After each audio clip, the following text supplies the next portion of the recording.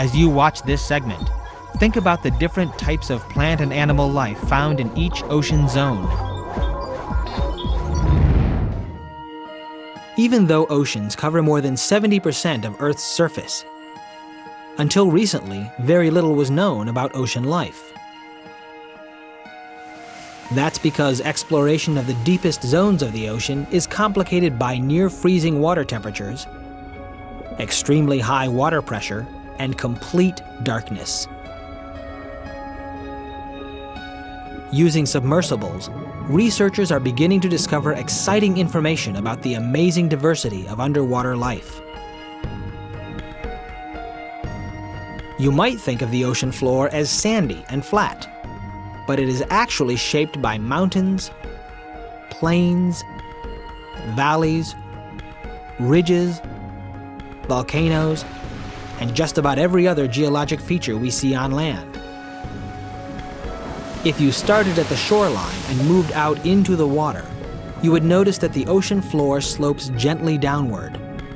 This part of the ocean floor is called the continental shelf. The water above the continental shelf is relatively shallow, averaging about 130 meters deep. This water is called the Neritic Zone.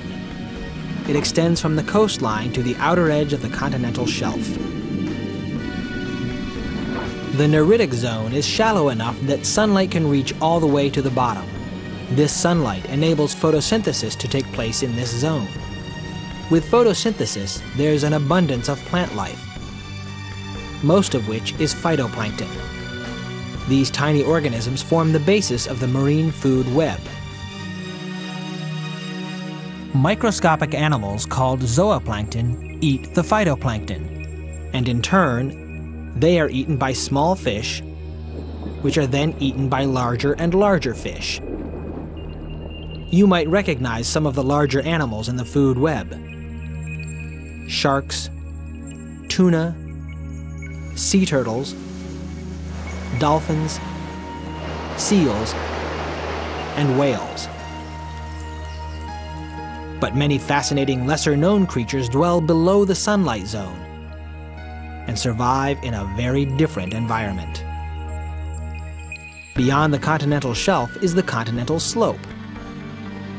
It marks the end of the rocks that make up the continent and the beginning of the deep ocean basin.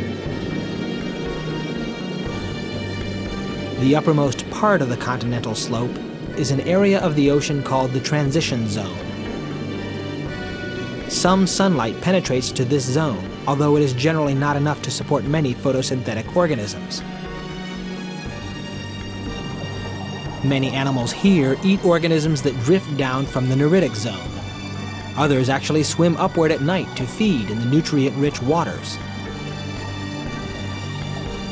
Octopuses, squids, lanternfish, rat-tail fish, viperfish, jellyfish, and hatchetfish swim in the upper transition zone. Fewer creatures live in the lower areas of the transition zone. In these darker waters, less prey is available. Like this hatchetfish, some fish have enormous eyes so that they can see in the dark.